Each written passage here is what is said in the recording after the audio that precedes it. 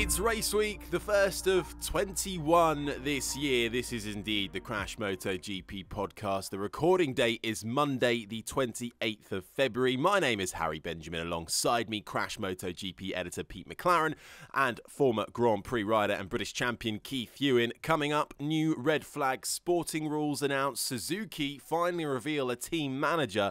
Plus, we'll look ahead to what's in store for our Moto 2 and Moto 3 riders for this season. And Keith is back with his insider's guide as we gear up for Qatar. But before everything, I don't think it would be quite right to not touch on the horrific acts currently going on between Russia and Ukraine. If you're feeling like you want to help or support Ukraine during this awful invasion by Russia in any way, that the Red Cross in the UK have set up a crisis appeal, and the link is on the screen now for you and will also be in the podcast description. If you click on that, it gives you a myriad of ways that you can help, support, or just find out more information. And all our thoughts are with the people of Ukraine during this awful time.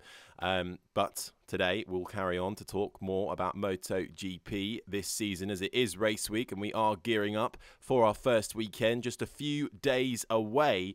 And Pete, actually, might be worth coming to you first just on this.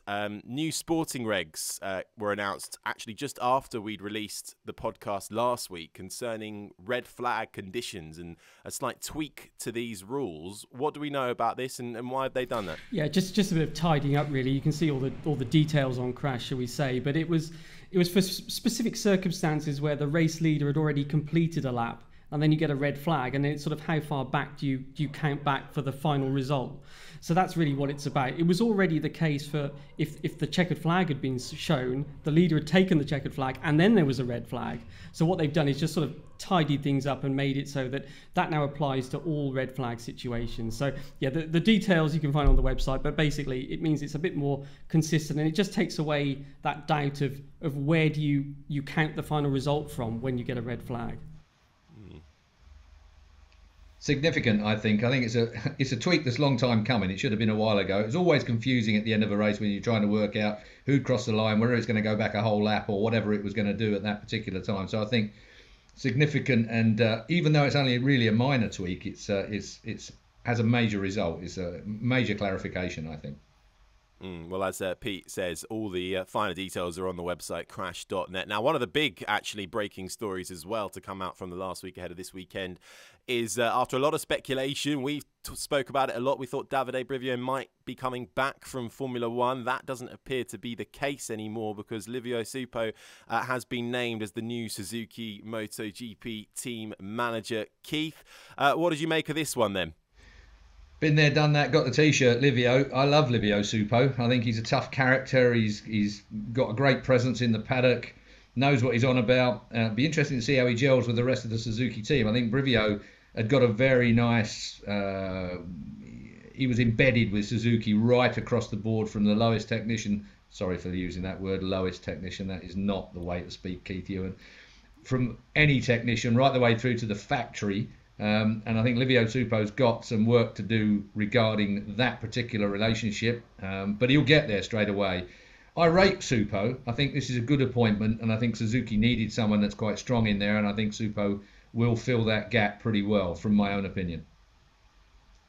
Yeah, well, titles obviously with Ducati and Honda, Pete. So he's got the pedigree, and I believe you reached out to him last year, and he said, well, he was keen. He was just waiting to see if he had the phone call. That's it. Yeah, I mean, as soon as we were all sort of surprised when Brivio left for Formula One. That's the first thing to say, isn't it? Suzuki, not least, was surprised. So yeah, he was the first person that sort of popped into my head as someone to contact. So I sort of immediately sent him a message. What do you think about this? And as you say, he certainly didn't rule it out, did he? He said, yeah, I mean, when he left the paddock, we should say, at the end of 2017, it was very much a never say never thing. And so, it wasn't that he excluded the chance of coming back. He'd always been open. And I think this opportunity, as Keith says, factory team. It's interesting, isn't it, that Brivio and Suppo, they're quite similar on paper, Italian, similar age, won titles with two different manufacturers, as you say. but completely different personalities, as Keith was saying. So it's going to be interesting to see what happens there. Suppo's going to give, I think, Suzuki a lot more firepower generally in terms of negotiations with riders, with sponsors, etc. Suppo was the guy at Ducati that brought in Philip Morris, of course, when they created that team. I mean, Suzuki at the moment don't have a title sponsor. Suppo's got sort of a marketing background as well, so you wouldn't be surprised if he's able to also help the team in that way. So yeah, I think it's a smart move, as Keith says. It's going to help them across the board, and he's someone that he knows what he wants and he knows how to win, and he's been there and done that, as Keith says. So I think it's a good move. We don't know, it's taken a long time, hasn't it? As you say, the phone call eventually came a year later.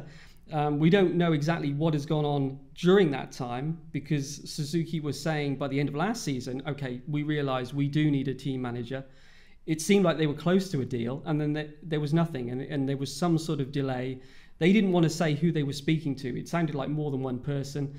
But anyway, the deal has been done, and it's done in time for the start of the season, and that's the important thing, because it was starting to get a bit of a, you think, well, how can a factory team, a MotoGP title-winning team just a couple of years ago, not be able to find a team manager, in this amount of time? So they've got that in place. His first priority, you've got to imagine, is to do the deal with Mir, isn't it? To try and keep him on board, because those deals are being done now. We've seen Bagnaia. We spoke last week about Bagnaia's deal. So that will be one of the first things I think that he has to do. I don't think there's any previous negotiations that have gone underway between Suppo and Mir. There's no baggage of any kind, shall we say. It's not that they were in previous negotiations at Honda. I think that Mir's negotiations with Honda, before he joined Suzuki, that was with Alberto Puig, who took over from Suppo. So I think there's no issues there. I think that Suppo can just come in, work with the right, and the same goes with Alex Rins, and try and do these deals and things like that. So yeah, a big move for Suzuki. I think it's as Keith says, a good move for them all round. Experience of a satellite team as well, running satellite teams, I should say, as a factory. He was there when Ducati started setting up satellite teams. He was at Honda, they had satellite teams. We know Suzuki is maybe looking at a satellite team in the future, so he can also help with that. So it's just across the board, someone with incredible experience and past success. So yeah, good move. Good signing all round. Suzuki, when you think about it, I mean, they might have been talking to a lot of people, but there aren't that many people out there. Plus the fact it's difficult to leave the paddock. I think Suppo's been away from the paddock long enough to make him want it back, to want that kind of appointment as well. So good all round, good for the sport, good for Suzuki, and good for the riders, and I reckon good for Livio Suppo as well. Good news all round. Now, Quartararo, Bagnaia, Martin, Zarco, Marquez, Espargaro, Miller, Binder, Oliveira, Mir. Those are all the names included on the Crash.net's contenders for this year's title. That's a lot of names.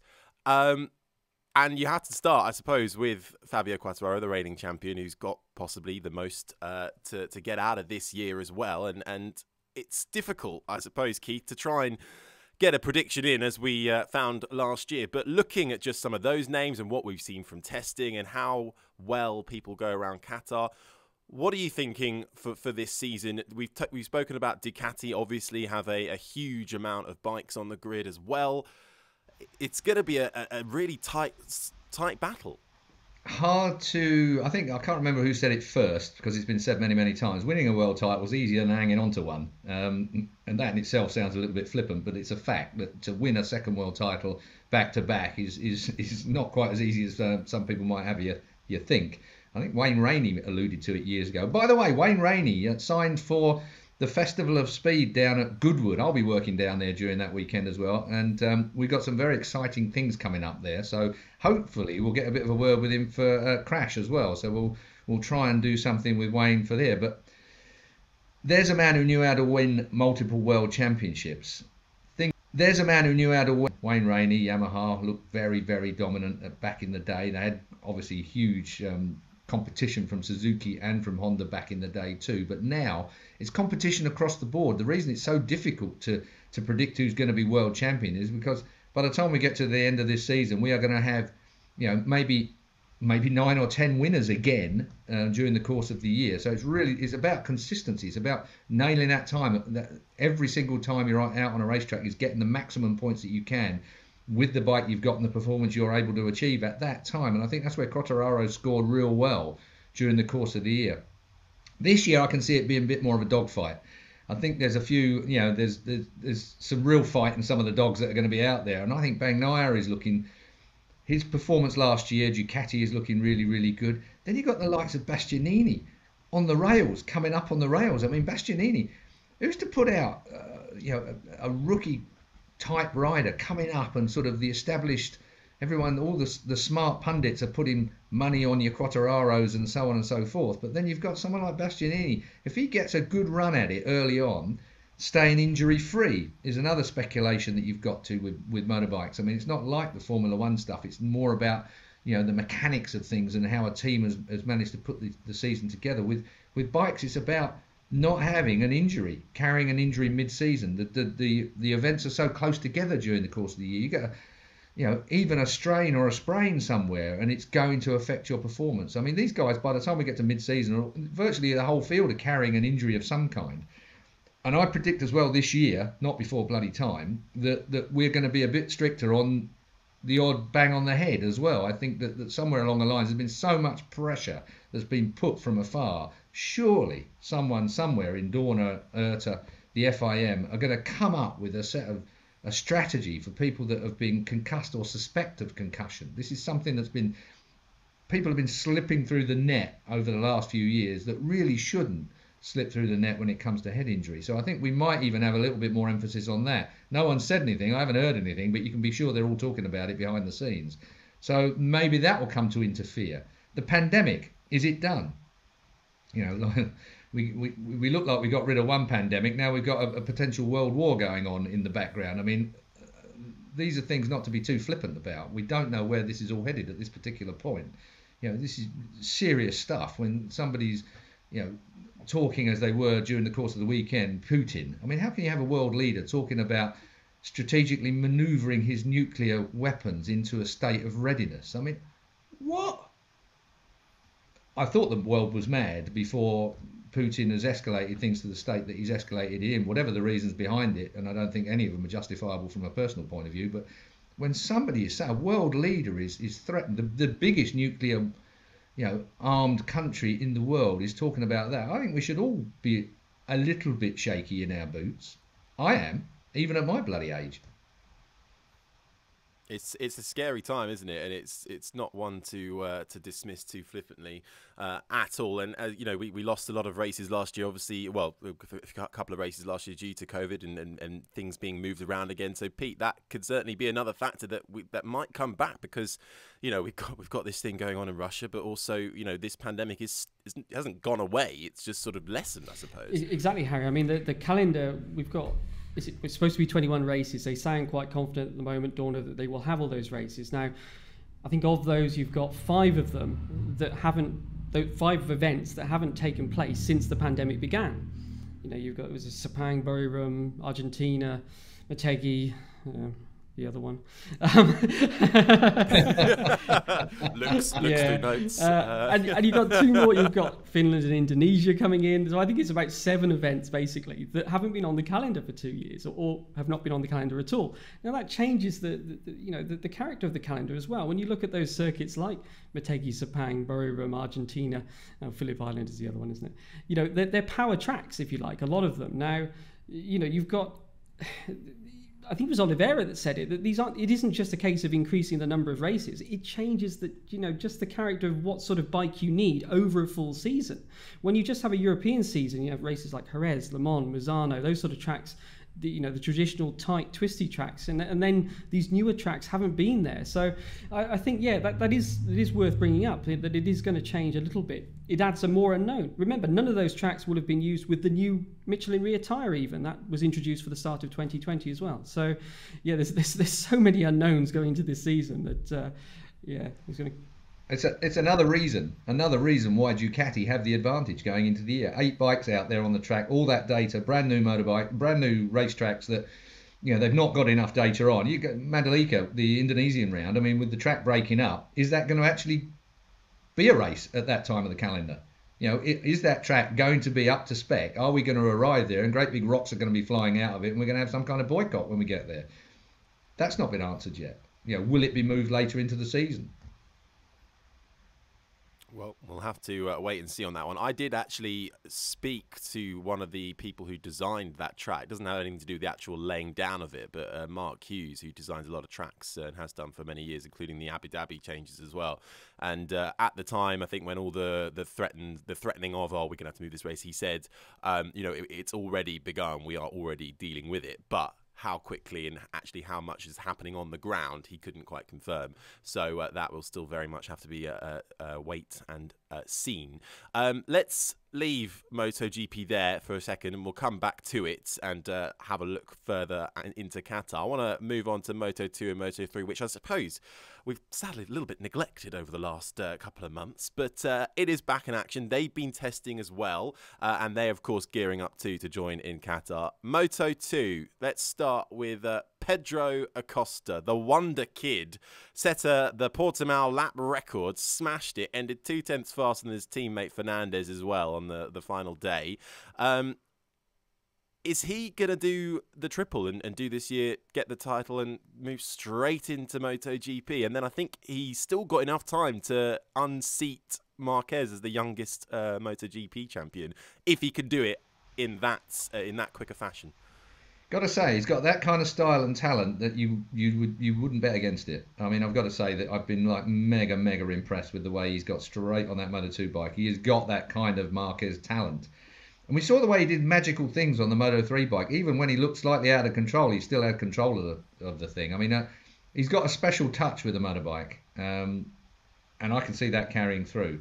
I've actually, because I knew you were going to ask later on, Harry, that we were going to have to start predicting who was going to do what this year. Absolutely. Yeah, I know. The impossible task of trying to predict who's going to do what during the year. But I've actually got Acosta for winning Moto2 this year. Oh. Well, you know what? That's not going to be a completely surprising thing. But actually, the other thing on this that I wanted to bring up was this 16-year-old Fermin Aldeguer as well, who many are touting as could be, another rival. 16-year-old, he finished 4th during testing. He won 9 out of 11 races in the CEV European Moto2 Championship. So it might not be, Pete, complete plain sailing for Acosta. No, I mean, not complete plain sailing, but again, you've got to work on the principle that he's just starting his Moto2 career and he's already this quick. He's not going to get slower. So, I mean, this is impressive. This is in many ways, when we spoke about Raul Fernandez a year ago, and we were all highlighting the fact that Moto3 Grand Prix rookies, they've ridden a Moto3 style bike for years in the classes just below Grand Prix, whereas a Moto2 bike is something completely different. Well, Acosta's now come in, as Keith says, he's adapted to this bike almost immediately. He's right up there at the top, breaking lap records, leading the official test. We've only had one official test, we should say. That's also why we haven't spoken much about Moto2 and Moto3, because this year they've only had one official test, and that was it at Portimao. So it's finished with Acosta fastest, and yeah, I think everyone knew he was going to be quick. Everyone knew he was talented, but I think even the people that rate him highly, if you told them he's going to lead the official test, lap record pace already, I think they would have said, well, it'll take him a little bit longer than that. But I mean, I think you've got to say he's one of the favourites going into the season already. He has to be considered as one of them. When you look also at the guys that have left the class, you've got Gardner's gone, and Bezecchi's gone, and Raul Fernandez is gone. So the guys he's got to beat, there's sort of a bit of a gap there. There's no clear leader to step up, shall we say. And then you've got the rookie guy coming in now and already putting pressure on them. So, yeah, I think, we've never seen a rookie Moto2 champion, we should just say. You were speaking about Marquez's record in MotoGP. So Acosta could make a record this year as well. If he, Raul Fernandez, he got to the final round. Marquez also got to the final round in terms of the Moto2 title, but they both couldn't quite get there. So if Acosta does win the title this year, he'll be the first rookie to win that Moto2 class. Right back, I think, if you go to 250, back to Danny Pedrosa was the last guy, and that was in the two-stroke era. So, yeah, I mean, very impressive, very impressive. And to pick up on what Harry said, I think, Pete, it's important. Could he do the triple? Could he go Moto3, Moto2, MotoGP? Got to remember that Moto3, Moto2 gap now is much bigger than it used to be. We've got the Moto2 is much closer technology-wise and performance-wise to MotoGP. So he's more than halfway there if he's quick already. I suppose a quick word of caution, of course. Portugal, pretty much knows the track, pretty much knows, it's one of those situations where it's a big wide world that we're going into with those Moto2 bikes, and they have been known to bite just a bit. He ain't going to get away with some of the liberties he got away with on a Moto3 bike. And there are going to be some big names pushing and shoving. I don't say it lightly when I think Acosta's going to win it, but he just looks special. And that's isn't it the wonderful thing about motorbike racing? Moto3, Moto2, MotoGP. You can have as many predictions as you like. There are going to be so many people in the mix for winning races during the course of this year across all three classes. Just fantastic. It just doesn't get any better. And yet it does every year. And looking at MotoGP the following year, of course, KTM have a problem there, don't they? They have too many riders yet again. Where would they put Acosta if they can keep him? And let's be honest, you can bet that MotoGP guys, we were talking about Livio Suppo. Now, Livio Suppo, when he was at Ducati, and that's probably the closest comparison with the Suzuki situation, isn't it? Not the giant of Honda, but being a small manufacturer like Ducati. And he was always one of those people that said, you've got to take a risk. You've got to do something different when you're a smaller manufacturer like that, to try and beat the bigger guys, if you like. Look at him signing Casey Stoner, moving to Bridgestone tyres early. You wouldn't rule out Suppo making a bid for Acosta or something like that. It would just fit with his character in the past. He's the one who brought Miller through for Moto3. He's not afraid to take a big decision on a young rider that he thinks can do the deal. So the point being, KTM, they could have a fight on their hands for Acosta. And Raul Fernandez, the rumours are still there that Yamaha, okay, they had to pause their negotiations because KTM had the contract. But I mean, if that contract finishes this year, do they then restart them in a few months' time and maybe say, Raul, the M1's still waiting for you? There's someone will have to leave if Acosta is to join KTM soon. You mentioned Yamaha. Yamaha always seem to be on the back foot on this sort of situation, don't they? When it comes to the hiring of top talent back through the depth, they never seem to quite get that right. They've been really fortunate that their motorbike has suited the likes of Quartararo, and he's been the leader for them for some time, but they're always a little bit behind. I noticed as well this morning, Hervé Poncharal said this year's KTM is a massive upgrade on what they've done before. So it's going to be interesting to see what KTM manage this year. But when we get to Qatar, that's it. Cut-off time. Concessions, for Aprilia only. Everyone else, that's the motor they're running for the rest of the year. There are only going to be minimal things that they're going to be able to do from a technical point of view for the rest of this year. I don't know. I think KTM have kind of just slightly missed the boat a bit with that. We'll wait and see. Interesting to hear that Hervé has said that this year's bike is a lot better. I haven't quite worked out whether that was PR speak or whether it's actual yet. You never quite know. So a conversation with Hervé might be in order. Either way, it looks like it's going to be a crack of a season.